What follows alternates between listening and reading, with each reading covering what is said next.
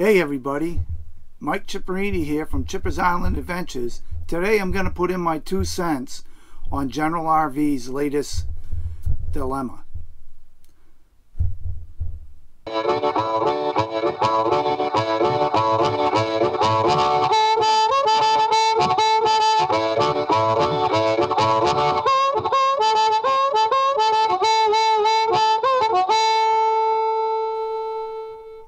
So hey, Mike Chipperini here, and if you've noticed on YouTube and various news networks, General RV's been in the news regarding some rather unscrupulous behavior regarding financing.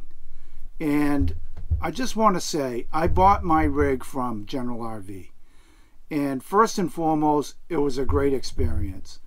I'm not a big fan of any type of dealership, whether it's a car, RV, or otherwise, but with all things considered, my transition went quite smoothly.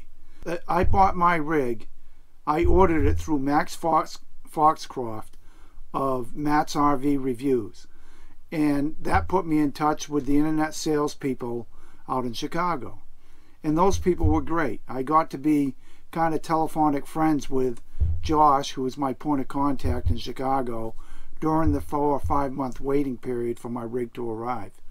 At any rate, I never even got to meet Matt. He texted me and everything, and we texted back and forth. He actually gave me a call. And once I got down to Ocala, where I picked up my rig, everything went smoothly. The people at the front desk were great. 3 ladies sitting there welcoming you to the General RV dealership. And you know, everything went fabulous. The walkthrough went great. They answered all of my questions, and this is all in light. I've never owned an RV before. I've never driven one, and I've only camped out in one that was really a towable. It wasn't an RV, or you know, it didn't have an engine on it. And I just want to say that General RV was really good to me down in Ocala, Florida. Now, this particular RV dealership is in Utah, and these particular events that has been on the news is really from like a 2 or 3 year period back around 2013 to 2015. What it sounds like to me is one guy doing things that are certainly not above board. Anybody with any type of eyesight can see these documents were doctored. What was 240 months turned into 119 months, unbeknownst to the people buying the RV. My biggest disappointment with General right now is that they don't get in front of this. It's very obvious. Anybody can see that. And what they need to do is get in front of it, because I think they really are a pretty good dealership. Now, bear in mind, every dealership is different. The dealership in Ocala is different from the one in Jacksonville, which is different from the one in Utah, which is different from the one elsewhere. So each one is a little bit different, and they don't even offer the same rigs at all the General RVs dealerships. So, you know, if you're looking at buying an RV, don't get distraught over General RV just because of what's in the news as of late. How they handle this is really going to be the big thing.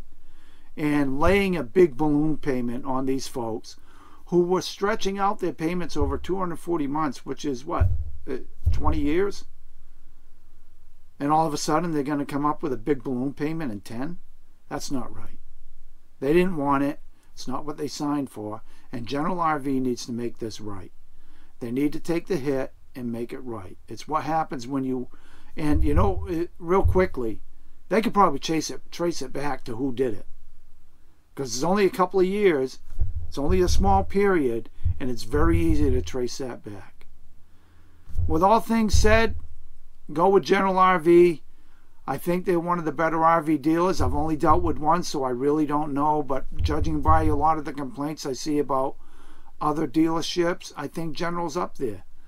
And you know, I'm not going to fault everybody on their repairs or things like that, because they are overwhelmed. I do know that in Ocala they were so overwhelmed they built some more bays or something to that effect. So, you know, with that said, I'm very happy with my rig. So that's my 2 cents. Everybody, if you like my channel, please subscribe. Hit a like on this video. I hope you agree with me. General RV is, you know, it's not a bad dealership at all. And I think they're going to weather the storm just fine. Thank you for watching. All the best to all.